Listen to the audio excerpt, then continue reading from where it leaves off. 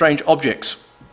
According to the standard theories, the comets were formed about the same time as the planets, which if you're an evolutionist or you're an evolutionary cosmologist, would put the formation of the comets at about 4.5 billion years ago. But comets, as you know, have a tail, and here's a picture of Hale-Bopp, have a tail because as they get nearer the sun, they warm up and they start to lose material into space, which is then illuminated by the sun, which gives you the tail, which is very spectacular. So the average life of a comet is only several thousand years, depending how often it comes past the sun. Something like Halley's Comet comes every 80 or so years, but after a while it's going to actually all boil away and have nothing left. So the average life of a long period comet, not the short period comets, there's another family of comets called the short period comets that go around very quickly in a couple of years, rather than long period comets which go around maybe tens of to 100 years. The average life is only going to be about 1,000 years. So you need to have a source of these comets if they were actually formed billions of years ago and are still being used up. Otherwise you run out very quickly. And so the astronomers have got around the problem. Well, an astronomer by the name of Oort got around the problem by saying, well, actually he suggested the Oort cloud as a source of the long period comets. So what is the Oort cloud? Well, Mr. Oort made his suggestion back in 1950. We have a diagram of what he thinks the Oort cloud looks like. So you have the planets in the middle here, and Pluto is out here, and out to about 1 light year you have what's called the Oort cloud. It's basically a cloud of comet-sized objects in a spherical shell around the sun, and every now and then a passing star just perturbs the gravitational field slightly, and one of these comets drops in towards the sun. So they can come from any direction, which is what long period comets do. Long period comets are interesting because they can come actually from out 90 degrees perpendicular to the Earth, or they can come in the same plane as the planets. So they can come from any direction, which means you need, if you have a 4 billion year old solar system, you need a constant source of these comets because they only last for a few thousand years maximum. So Mr. Jan Oort, who's a Dutchman I believe, suggested this Oort cloud in the 1950s. And he suggested this cloud, but it's never actually been observed. It's a very interesting phenomenon, and some astronomers have made a comment in the scientific literature that here we have an object that's never been observed, or a phenomenon that's never been observed, which is cited in the literature over and over again to explain the origin of comets. So is that scientific? Well, not very. So, but to get around the problem of where the comets come from, we have to have this cloud out there. It's a reasonable assumption, but it's only an assumption.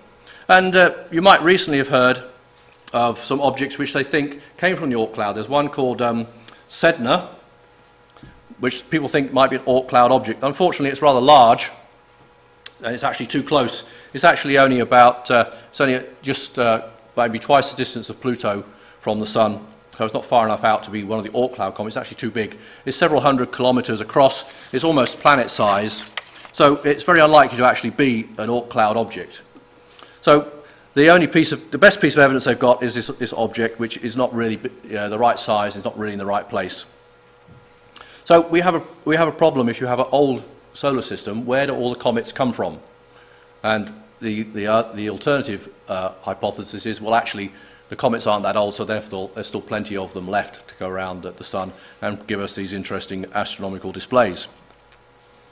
Another problem for the old cosmos argument, or the old Earth argument, is the faint sun paradox. Now, if the sun is a main sequence star, which most people accept that it is, don't have much problem with that, a main sequence star has a lifetime, on conventional terms, of 10 billion years. This is the astronomical accepted theory. So the sun is going to last for about another 5 billion years, so don't worry too much. So it's about 4.5 to 5 billion years old, if the evolutionary story is correct. Which means about half the hydrogen in the sun has now been used up and it's been converted into helium, which gives us the energy, which keeps us warm, gives us light, and brings life on the Earth. Without that, we'd be nowhere. So about half the hydrogen is used up. And as the hydrogen is used up, it actually gets hotter rather than colder, surprisingly enough. There's no problem there. It's basically because of the physics of the sun. Don't ask me to go into it, I'm a biologist, but that's the accepted theory. Nobody questions that. But that means that if the sun has evolved and it was now nearly 40% brighter than it would have been 4.5 billion years ago, which means basically 40% hotter. Now, we think we've got a problem with global warming now. That's nothing. 40% increase in brightness, I mean, we'd be fried. But if the Earth is 4.5 billion years old, the Earth would have been a block of ice, more than a block of ice. It would have been freezing cold. There would be no possibility of life, the kind of life we have on Earth now. So the geologists come up with various scenarios, say, well, we had lots of greenhouse gases, keep the Earth warm. Well, some of them have said, well, we did have kind of a snowball Earth kind of situation. But these are kind of ad hoc justifications to try and explain how life could possibly evolve while the Earth was a block of ice, because the sun was a good deal colder than it is now. And to get around the problem, you actually have to have the atmosphere evolving at the same rate the sun is evolving and life is evolving, so it all fits together. Which, if you ask me, is quite a big ask. An awful lot of coincidence has to take place for that to occur. Whereas if the sun is actually only 6,000 years old, the problem disappears. So the faint sun paradox is a big issue for evolutionists, and they haven't really got a convincing argument to explain how life could have evolved when the sun was an awful lot cooler than it is now. So enough of astronomy. Let's do a bit of chemistry.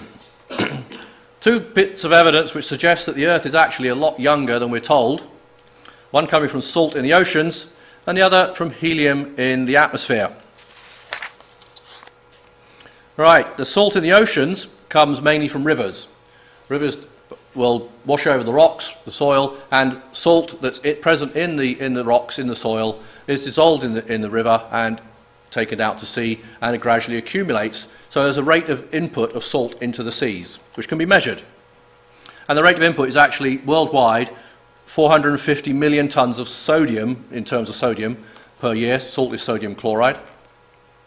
So that's easy to measure, and there's nobody contests the numbers here, actually. The rate of loss is about 120 million tons per year, most of the loss being that basically as the sea washes up on the shore, you get spray, and the salt is deposited on your car and makes it rust. That's why your cars rust when you live in Edinburgh. So the rate of loss is actually fairly easy to measure. It's about 120 million tons per year. So you can actually work out from knowing the rates of input and the rates of output as how long it would take for the sea to be at its present salinity starting from zero, which is your most favourable assumption for the evolutionist. So if we make the assumption that to start off with all the sea was fresh water, it would actually only take 40 to 60 million years for the present concentration to be reached. And this is a maximum figure. Okay? This is the maximum age of the sea based on the amount of salt that there is in it, taking into account all the figures that we know. So where's your billions of years?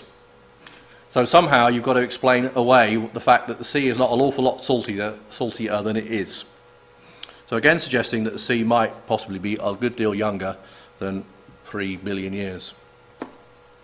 Helium in the atmosphere is another piece of evidence which suggests, again, that the Earth is a lot younger, or the Earth's atmosphere, and therefore the Earth is a lot younger than we're led to believe sometimes. Most of the helium in the Earth's atmosphere comes from radioactive decay. Helium is a small molecule, 2 protons, 2 neutrons, and a couple of electrons, variable, doesn't have to have electrons. But helium is quite a small molecule. But the main source, as far as we can tell, is from radioactive decay. And we're going to come back to helium and radioactive decay towards the end of this talk. And the helium, of course, being a light molecule, is constantly lost from the Earth's atmosphere into space. It's not very difficult for it to leave.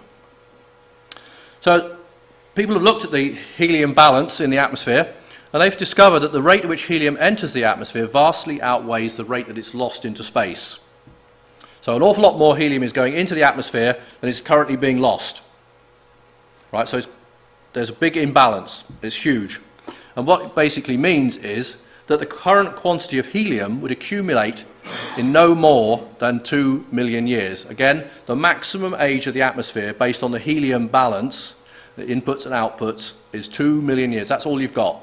So you need to explain why the atmosphere appears to be so young if you're an evolutionist and you believe the Earth is actually 4.5 billion years old, and the atmosphere would be, 3 billion years at least.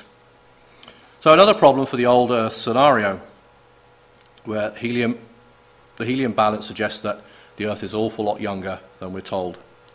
And again, these are maximum ages. There's the upper limits. You can't go beyond this limit. You can be a lot less. So it's consistent with a young Earth of only thousands of years old.